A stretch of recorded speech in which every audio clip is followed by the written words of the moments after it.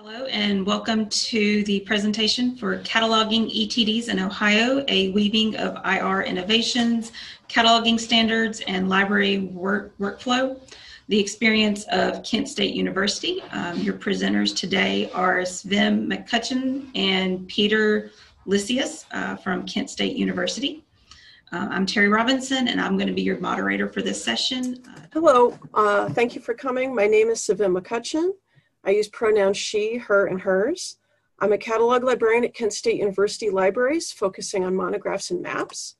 My colleague Peter Lisius, pronouns he, him, and his, is the music and media catalog librarian and began cataloging ETDs as well in 2018.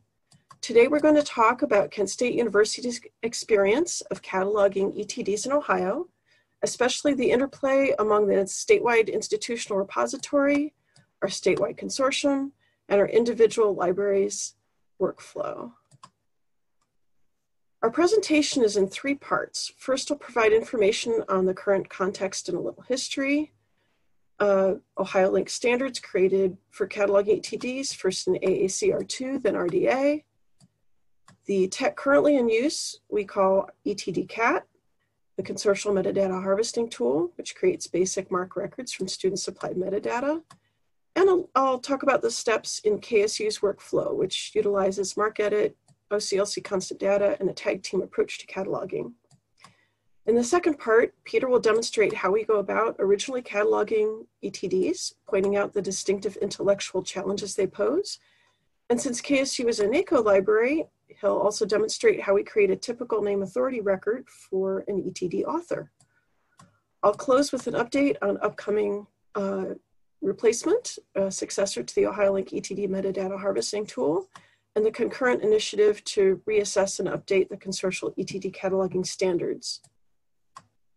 In the interest of time, I'll fly through some of my slides in part 1, but the slides will be available on the conference website with speaker's notes and some additional reader's notes. Okay. KSU is a member of the OhioLINK Consortium, which has as members 88 universities and colleges, plus the State Library of Ohio.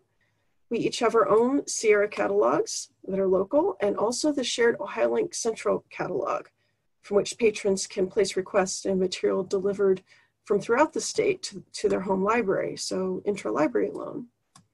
OhioLINK hosts the OhioLINK ETD Center, an institutional repository devoted to ETDs from Ohio academic institutions. It contains over 103,000 ETDs. They're also searchable in Google Scholar. Currently, 35 of the 38 OhioLINK member institutions have students upload papers to the ETD Center.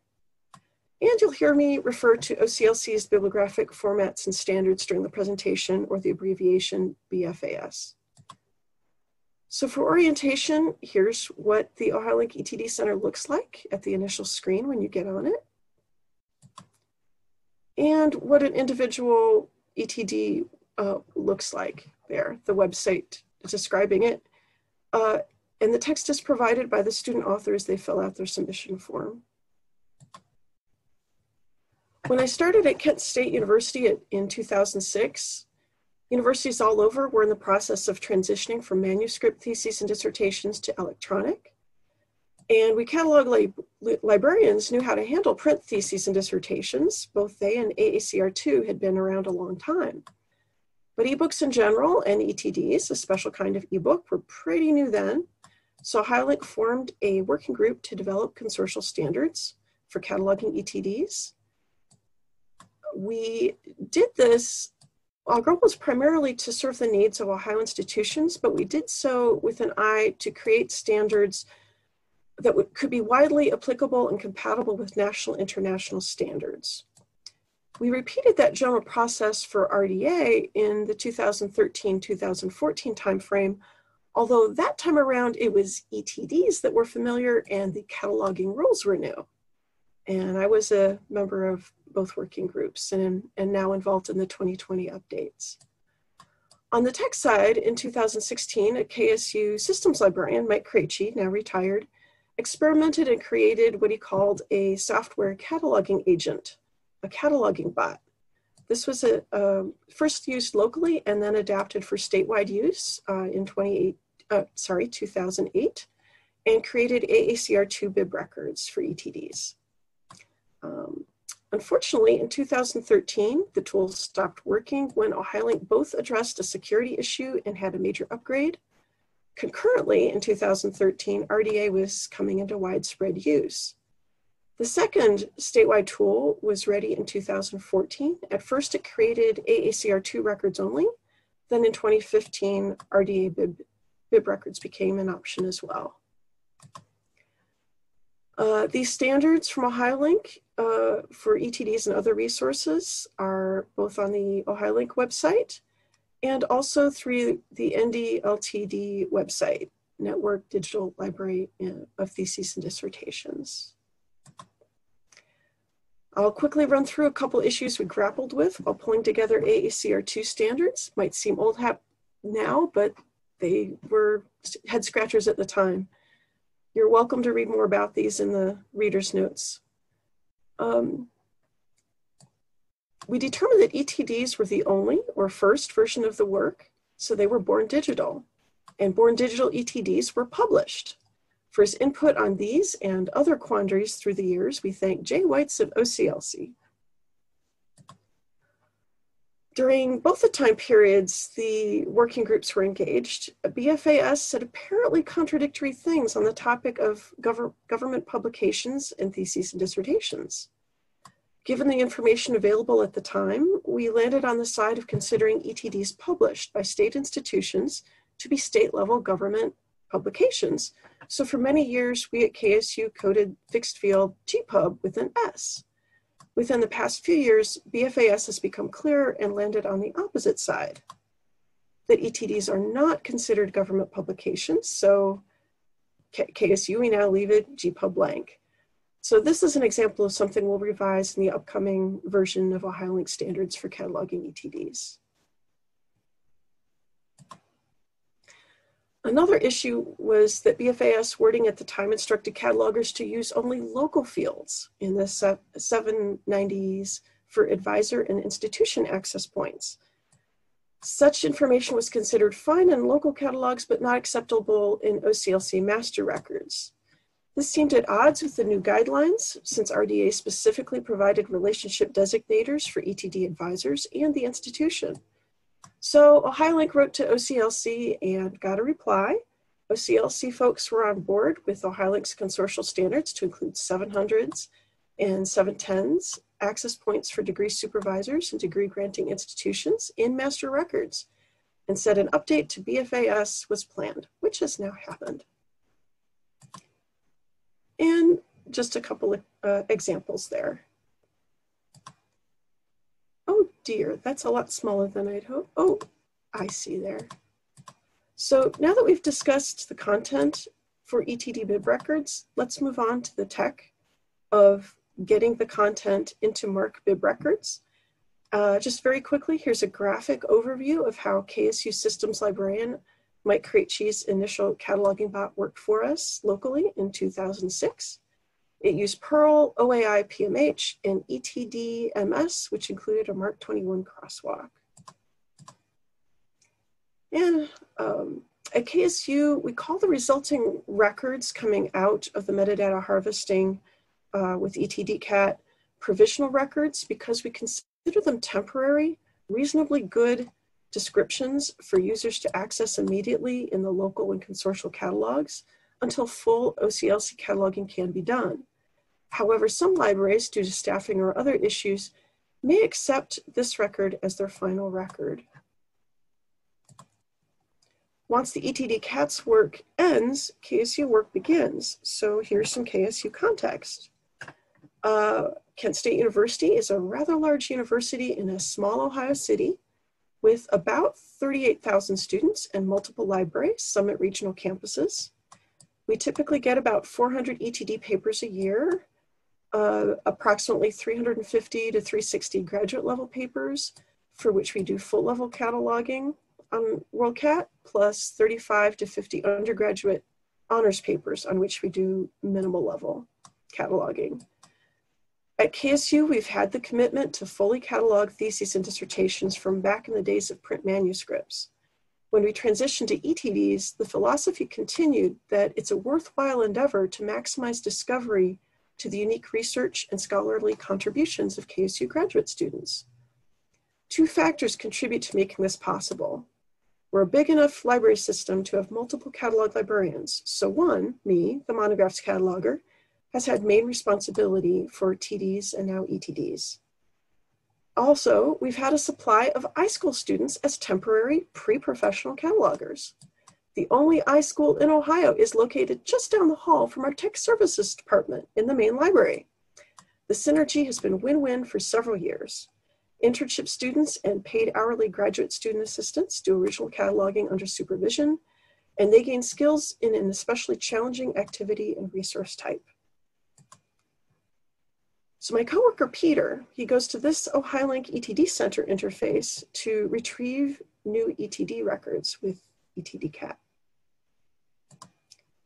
And then he selects among different document types, grad papers, and then honors papers, uses MARC edit to convert files and loads the same baseline bibs into two places. CountLink, our local OPAC, and uses a few more Sierra tools like rapid update to tweak the records a bit more, so patrons will have immediate access. And the second place is the OCLC online save file, ready for further cataloging. The default ETDCat bib records are pretty good, but have some omissions and inputting quirks, including some that cause validation errors on OCLC. So the local MARC editing we do at KSU makes an additional layer of changes to the baseline bibs. Here's a representative sample of the changes. And a few more. After those two processes, an ETD bib in Sierra will look like this. Now people get involved at the individual bib level. In the first part of tag team cataloging, a student worker, typically an undergrad, figures out which ETDs to tackle next by searching Sierra by a local field we insert for identification.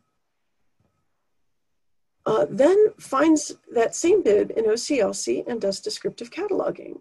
The student applies a constant data record, examines the full text plus the website, and follows internet instructions to verify, fill in, edit, and correct data we couldn't easily do by automatic methods. And to give you a sense of what's in the constant data record, here it is. Primarily reminder fields. Don't forget to add these things, delete if not applicable. The student records on our ETD tracking spreadsheet info about the bib and its status to communicate with the cataloging specialist who will get involved next.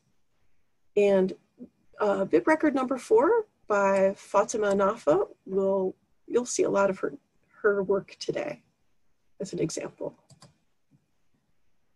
The descriptive cataloger also communicates via the spreadsheet that an ETD author might need a NAR, a name authority record, such as when there's a discrepancy between forms of name in different sources.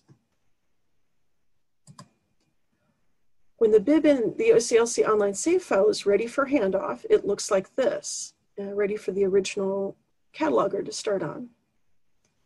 And the next 2 slides are the rest of the bib record.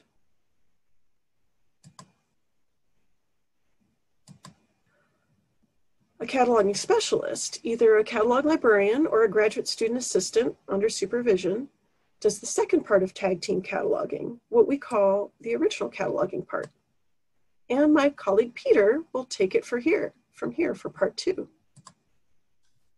Thank you, Sevim. So next we go on to part 2. So after descriptive cataloging has taken place, the professional catalogers focus on the more unique challenges, cataloging ETDs, which have primarily to do with classification, subject analysis, and authority control. Next slide. So after descriptive cataloging is done, I perform subject analysis using Library of Congress subject headings and medical subject headings. provided by the National Library of Medicine. Then I assign classification, and then I evaluate access points.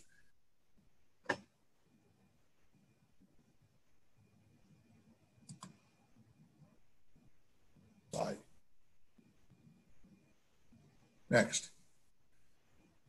Okay, so for subject heading analysis, primary sources for subject are the title, abstract, summary field, self-assigned terms by the author, and some other places too. I go the department website, body of the dissertation, and also Google.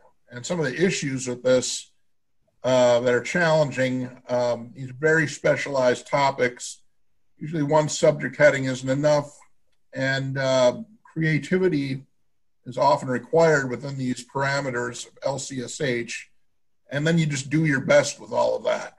Next slide.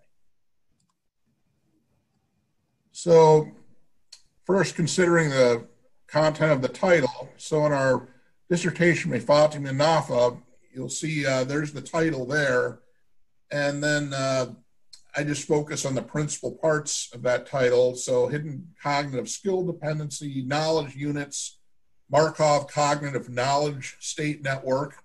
Next slide. And then the content of the abstract, that should match with what the title implies, but that's not always the case. So you have to determine what's the same, what's different, and is there new content introduced that's not introduced or not mentioned in the title. Next slide. And so I transcribed the abstract from the dissertation BibRec, and then I just highlighted these terms that I would focus on, and some of them duplicate what's in the title, but basically I go through like I was reading an article in college and just highlighting terms as I read. Next slide. So some of the old concepts that were first found in the title include cognitive skill dependencies and the Markov cognitive state knowledge network. And some of the principal new concepts introduced in the abstract including the following terms that you see below. Next slide. Self-assigned terms are assigned by the author and harvested on the MARC OCLC records in MARC field 653. And so our author, she assigned cognitive psychology, computer science. Then again, you look what's common among all the areas you've looked at so far. So in this case, the self-assigned terms are added. In our example, cognitive psychology is found in all three areas, and computer science is found in two. Next slide. It's a multidisciplinary topic. You give primary consideration of the department in the district which the dissertation was created. So the body of dissertation is also useful. You can't make sense of everything that you look so far in the title, abstract, or self-assigned terms, and then you can go to Google to find information, and any sources providing a layperson's explanation. And one reason I selected this dissertation to present on, I did this at a ETD summit, OhioLINK, back in March. I'm an arts and humanities person, so I wanted to demonstrate what someone like me would do to look into something in the hard sciences and catalog, provide access. Next slide. The subject heading assignments, there's two columns here. So the concepts that are brought up in all the areas I've looked for thus far. And then you go into LCSH and MESH to determine what those headings are. So you'll see from those non-catalogers out there, the M dashes preceding additional terms indicate subdivisions. So those are some of the correlating subject headings with subdivisions that I found. And MESH, those are some of the other terms I found in MESH. Next slide. So here is a slide showing how all these access points look like on a BibRec. So the first five are LCSH terms. They're hot linked, so they go right back to the subject authority file. So you can see the actual subject headings and subject heading subdivision files. Mesh headings, the medical terms are next. There's 3 of those, and then the self-assigned terms are in the MARC 653 field, and LCGFT is the Library of Congress genre form term, and we always assign academic theses to those. Next. Okay, next we move on to classification. So when I classify, it's always best to do a subject analysis first. Classification is based on LCSH using Library of Congress classification web. The first subject heading is the basis of classification, but if 2 or more subject headings are given equal prominence, you search all those terms in class web.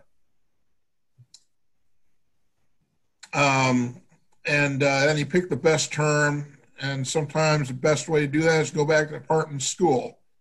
If one classification is better, you move the subject heading terms as appropriate. Next slide. So in our dissertation, we found 2 nearly equivalent terms. And then if we look in the next slide to see the result of those searches, you'll see that on the left, cognitive science, psychological aspects is BF 311 and Library of Congress classification. And then BF 201 is cognitive psychology, and that's actually a C from the same range where we found cognitive science, psychological aspects. Next slide. So here we have the hierarchy in class web for both terms and the classification of what that is. So cognitive science, psychological aspects, BF 311's general works, and then BF 201's cognitive psychology. So next slide. So the winner here is cognitive psychology. It's the most general classification term. BF 311 was about consciousness, and doing a keyword search over the entire dissertation yielded no hits. And cognitive science is hierarchical to cognitive psychology, and both terms are already on the BibRec. Next slide. Okay, so based on this, we swapped the first 2 subject headings, which sometimes happens after you do classification. Next slide. So this is a breakdown of the classifications. So BF 201's the classification for the topic. Point N34 is for NAFA, N, and then AF to 3 and 4. It's done the Cutter tables in 2019 for the date it was published. Next slide. So I'm going to try to sail through these so you don't have time to wrap up. But authority control is a process by which BibRecs are organized in a library catalog. You see some of the considerations down there. Basically, you have authorized access points, variant access points, which point to those authorized access points.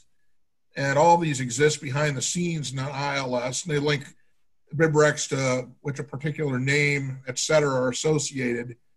And these are all found in the National Authority file, which can be viewed publicly on the LC website or via OCLC connection as we're cataloging. And those 2 places have identical content. Next slide. So some considerations and terms here. The catalogers use and manipulate these records in the National Authority file, and these are called name authority records or NARs. So those of us with authorization to do that are NACO certified, and we can update or put new ones in there, and that's run by the Program for Cooperative Cataloging at LC. Next slide. So at Kent State, 3 of us are certified to do NACO, and we also train high school grad students to do it when they're available. And all of us contribute through NACO Regular, and I also have 2 additional ones in my work with music and AV-based names.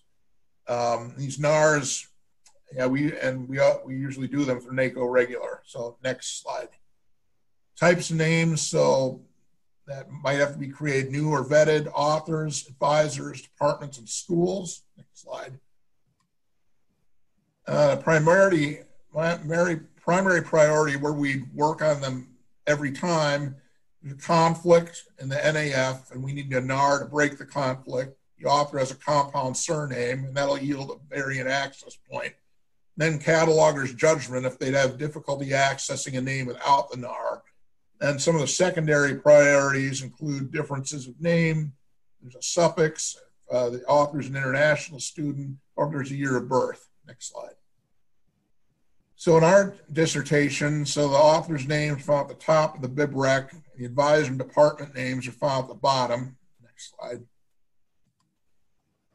So there's no authority record for the author, and this is a second priority name.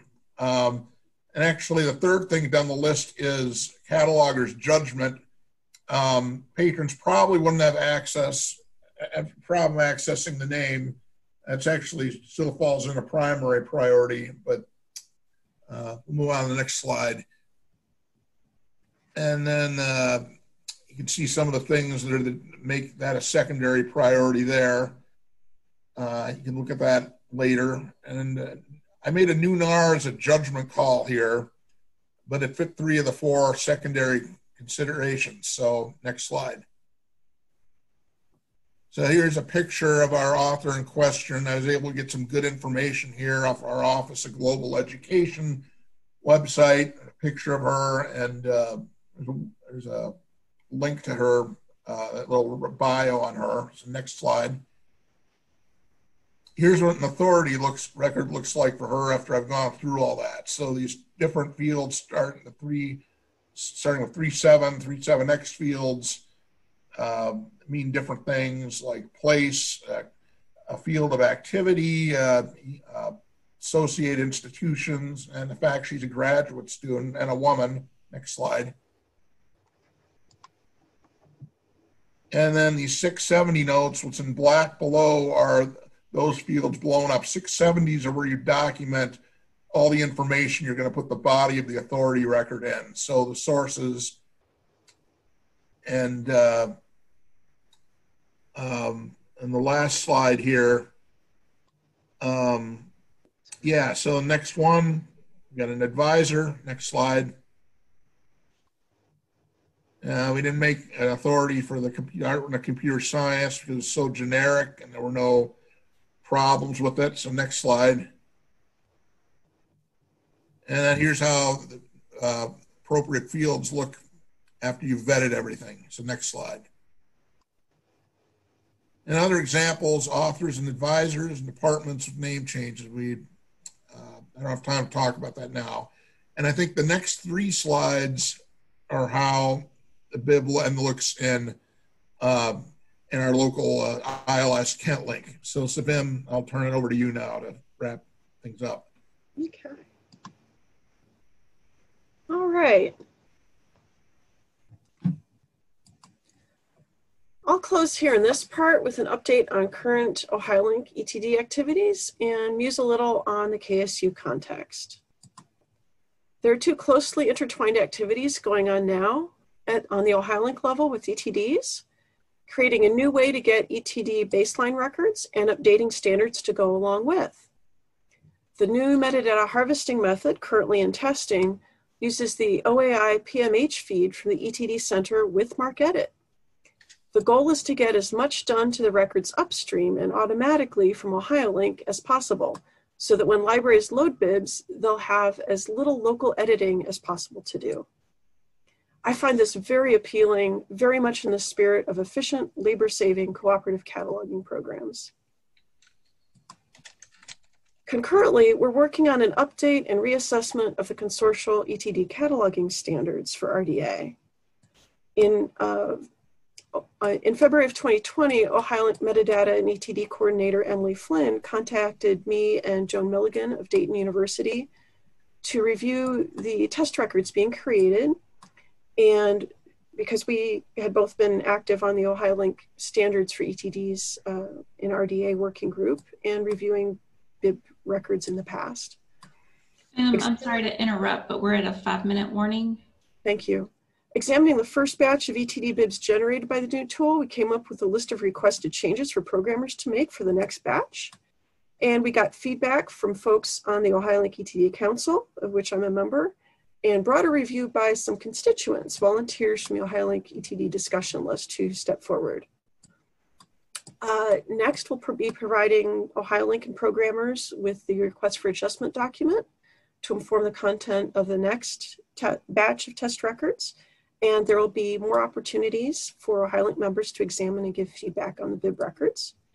At some point in the fairly near future, when as a group we find the ETD baseline bib records in good shape to meet our needs, the consortium will make the switch from the current method to the new method. It was the request to test that prompted the review for content standards, but it's also come at a good time. In the past several years, since they were last written, there have been changes and developments in standards at the international level. One thing that made this time around so much easier and straightforward than previous times is that OCLC's bibliographic formats and standards section pertaining to theses and dissertations got that recent overhaul. So itself is up to date with current standards.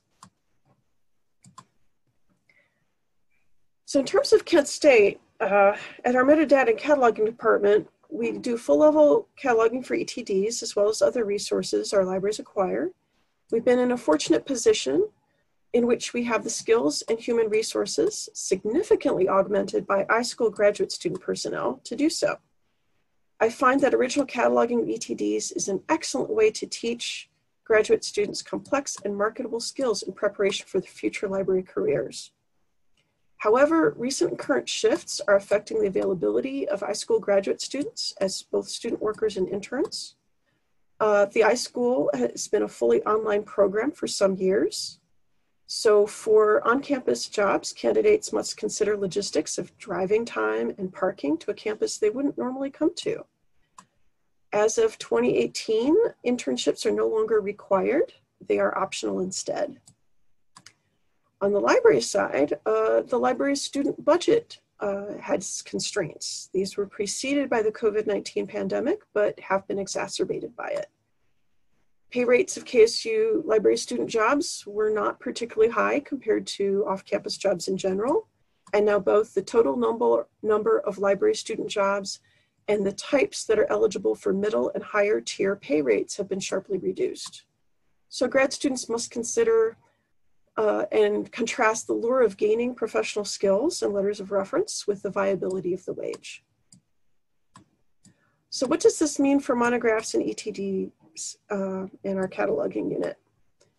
I suspect that the trend is fewer people with the high skills and less time available to those people to devote to challenging original cataloging.